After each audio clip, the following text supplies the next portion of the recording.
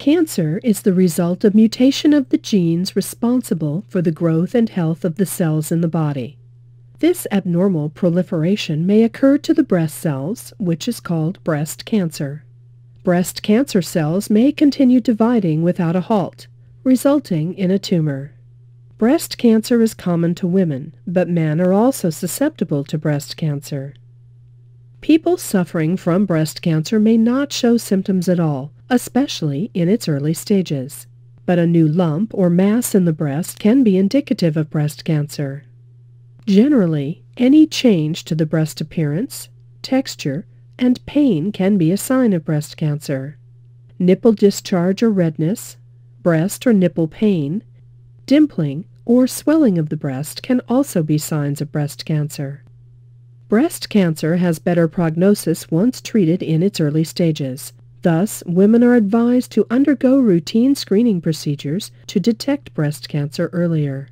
Monthly breast self-examination, clinical breast examination, and mammography are the recommended routine screening procedures to detect breast cancer, even without obvious symptoms.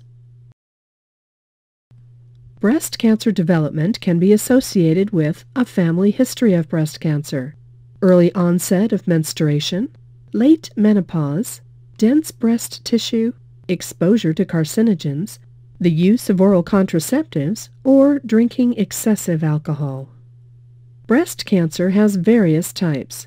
Some types are ductal carcinoma, lobular carcinoma, mucinous carcinoma, mixed tumors, and inflammatory breast cancer. Treatment of breast cancer is dependent on the type of cancer and its stage. Basic treatment options available to breast cancer patients are surgery, which involves the removal of the cancerous tissues, radiation therapy, that aims to destroy cancer cells by the use of high-energy rays, and chemotherapy, which treats breast cancer with medications. Consult your general practitioner whenever you notice any changes in your breast. He or she can examine you and refer you to a specialist if necessary.